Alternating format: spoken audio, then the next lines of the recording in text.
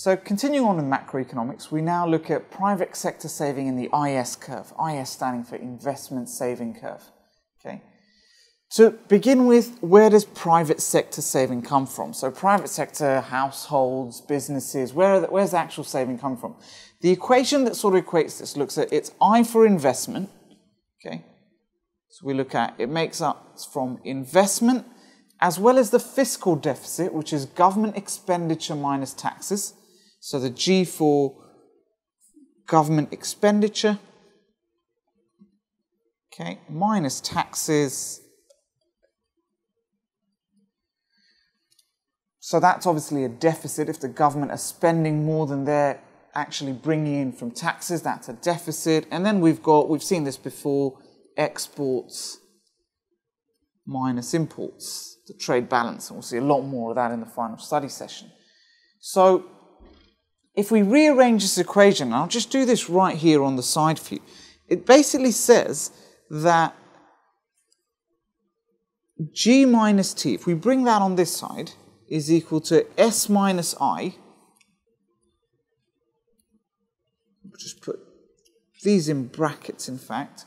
So we have the fiscal deficit, okay, is equal to savings minus investment minus the actual trade balance. So that implies that for a fiscal deficit to exist, the private sector must either save more than it invests, okay, in other words, S is more than I, okay, or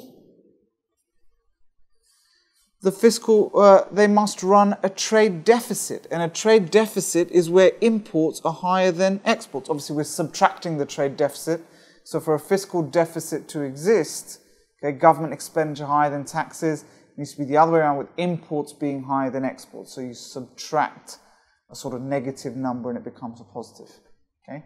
So either one of those two there. And that's quite a key claim, that for the government to actually run a fiscal deficit, as we have in the UK, the US, either in the private sector there has to be more saving than investment, or imports need to be higher than exports. Okay? And that then brings us to the investment saving curve. In fact, we're going to look at investment saving as well as the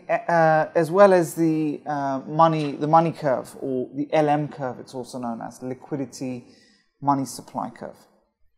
Okay, where this is all going to try and go, it's going to try and get us to an aggregate demand curve. Okay, and then from there we'll really build macroeconomics. So the investment saving curve looks at a relationship between income and interest rates, and it claims that there's an inverse relationship between them. Okay, really what it looks at is it looks at the relationship between interest rates and the way people invest, and hence it's called the investment curve. Okay, so if I just jump to this bottom bullet point here, it says the higher the interest rate, the less people would invest. And that makes sense. If interest rates are high, I'm less likely going to go to a bank and invest more money. So the higher the interest rates, the less people invest, and vice versa. Okay, so we can see an inverse relationship there. Okay, so, and then what the IS curve then does is it says at different levels of income, when we look at income, we look at national income, which we touched on earlier in this reading. So at different levels of national income, what's the effect on interest rates? And based on this effect that there's at higher rates, there's going to be less investment, we're actually going to find that there's an inverse relationship. So investment and savings are primary components that will adjust to maintain the equality between what aggregate expenditure and aggregate income is. Okay, and that's why we have the IS curve. So again, put simply, we have higher interest rates, less investment. There's an inverse relationship. At different national income levels, there remains this inverse relationship between national income and interest rates. Okay, and that will then get us, if I could just sort of draw this, okay, the IS curve, we're actually going to be looking at a relationship between interest rates here, okay, and income here, and the IS curve actually shows an inverse relationship.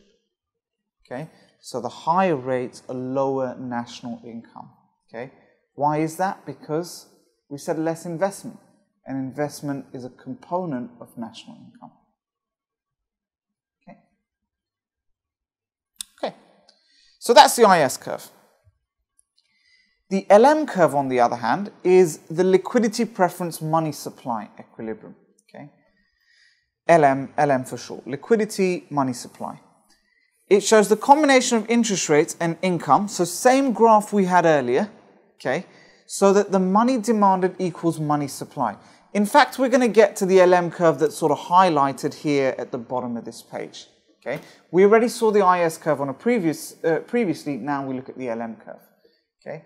But it's really looking at money supply and money demanded. So let's throw this on a page first.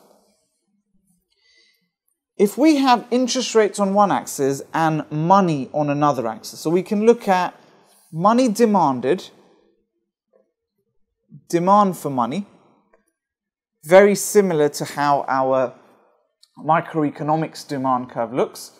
And the reason for that is when interest rates are high, there is a lower demand for money. And that, again, makes sense.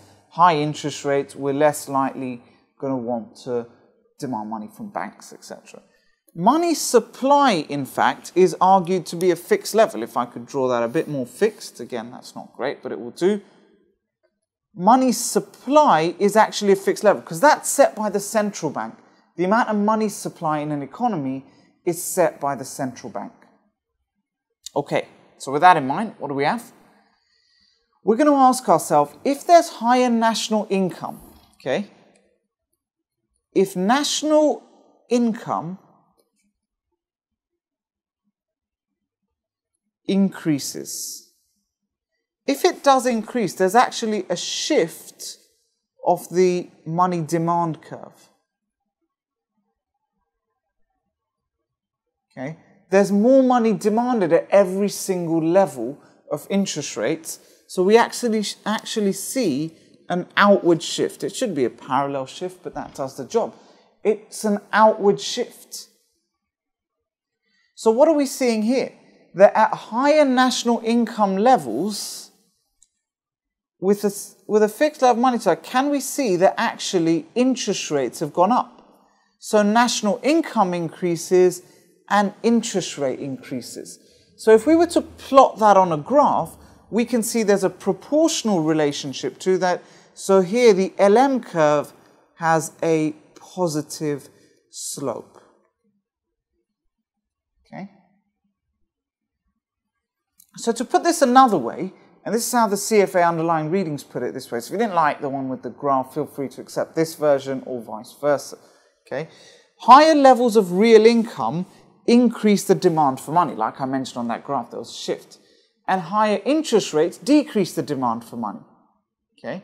So therefore, if real income increases, okay, an increase in real income must be offset by an increase in in interest rates or real interest rates, because the demand for money and the supply of money need to equate. Remember, the whole LM curve is looking at equating money demanded, money supplied, looking at that equilibrium. So in other words, if real income goes up, interest rates need to go up to fall back into that balanced or that equilibrium position. Because remember, an increase in interest rates means there'll be less demand for money, whereas an increase in real income means there'll be more demand for money, so we're back at the same point. Therefore, the LM curve has a positive slope. Real income goes up, interest rates also go up. Okay. Now, in fact, all this is trying to do is get us an equilibrium level here for the IS and LM curve, and it's plotting these components here at different price levels that gets us to the aggregate demand curve. In fact, you don't even really need this to get an aggregate demand curve, but the CFA feel that this is necessary to explain it, although many books will work without the IS and LM curve. Okay. So what we have here is that all of these equilibrium points, if we actually plotted these equilibrium points at different price levels, we'd actually get an aggregate demand curve, and it's downward sloping. Recall that aggregate demand makes up consumption, investment, government expenditure, and exports minus imports. Okay? So all things equal, the higher the price level, the smaller or the lower the actual real GDP demanded. And that's what we're plotting.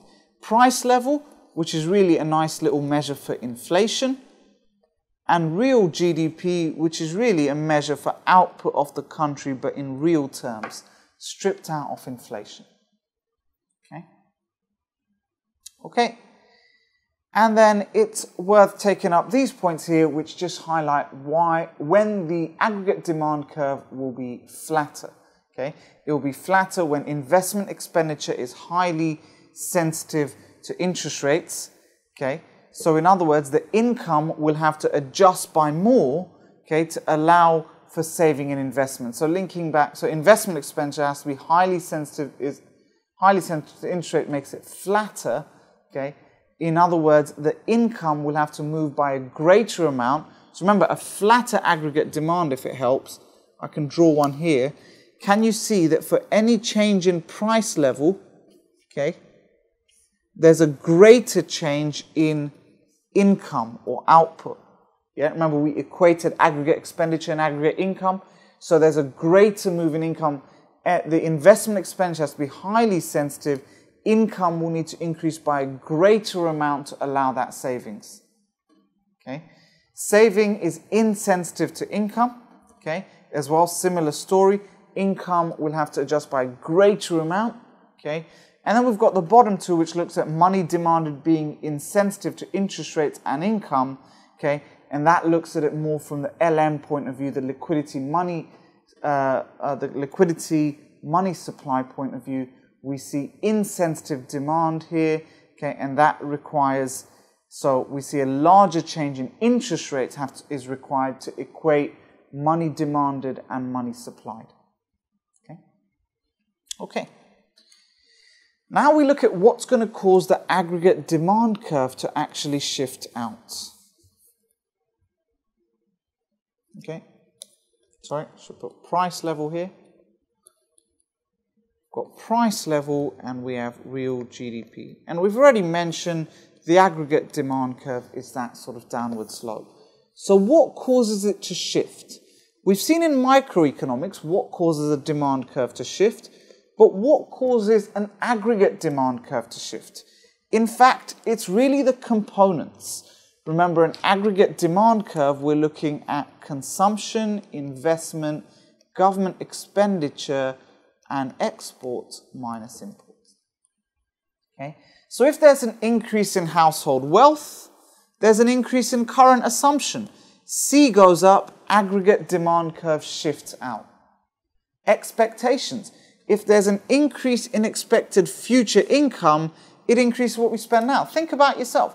If you expect a higher salary next year, you might actually spend more today because you expect that money to be rolling in next year.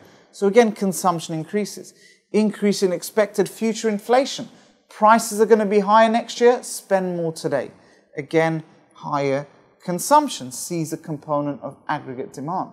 Increase in expected future future profits for businesses. They might invest more in the business. Higher investment. Okay. What about fiscal and monetary policy? Well, fiscal policy looks at government expenditure and taxes. Well, government expenditure is a component of aggregate demand, so higher government expenditure, the aggregate demand curve shifts out. Okay?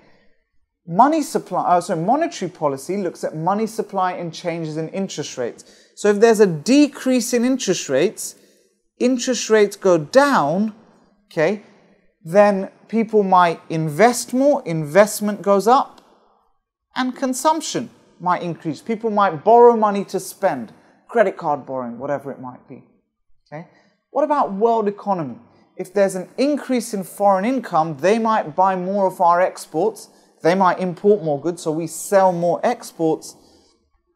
Exports goes up. We'll use the term X here for exports. X minus M will increase, and therefore aggregate demand. Any component comes out, it shifts out. Appreciating currencies actually encourage imports because they become less expensive. Let's have a think why. Okay? If our currency, if let's say the UK pound appreciates, it's stronger, we can buy more foreign goods. It's cheaper to buy foreign goods. But everyone else finds our currency more expensive. So when they're buying our goods, in other words, the UK's exports or another country's imports, they actually find it's more expensive. So what happens is, if your currency strengthens, then exports minus imports actually goes down. Discourages exports, increases imports, and that is an aggregate demand shift downwards. And it's worth picking up all of these relationships. A good number of questions in your exam focusing on this. So have a go at this question here. You might want to pause the screen and have a go, but we'll talk through it. A decrease in money supply, you'll be looking at, it would cause the aggregate demand curve to shift to the left. And also the money LM curve we'll look at in a moment. Okay. So once again on your axis, you have price level and real GDP. So your aggregate demand has shifted. Why is that? Well, there's less money supply, so the banks have less money. The banks are willing to lend less money, so that people can't borrow money and invest, people can't borrow money and spend. So consumption and investment have gone down. Consumption and investment have gone down. Aggregate demand shifts to the left. What about the LM curve? The LM curve is an interesting one. Remember what the LM curve did? The LM curve represented combinations of income and interest rates where money supply is equal to money demand. Okay, let's get rid of this. So now let's have a look. Why does the LM curve shift to the left, you might be asking? Okay, so the question said money supply decreases. If money supply decreases, okay, money demanded must decrease to remain in equilibrium. Okay, how can money demand decrease? Well, it can decrease with interest rates going up, or another way for money demand decrease is income going down. Therefore, at every level of interest rates, if we keep interest rates constant, then income must decrease. If income decreases, that there is a leftward shift of the LM curve. Okay, and that's the idea. The LM curve must also shift to the left.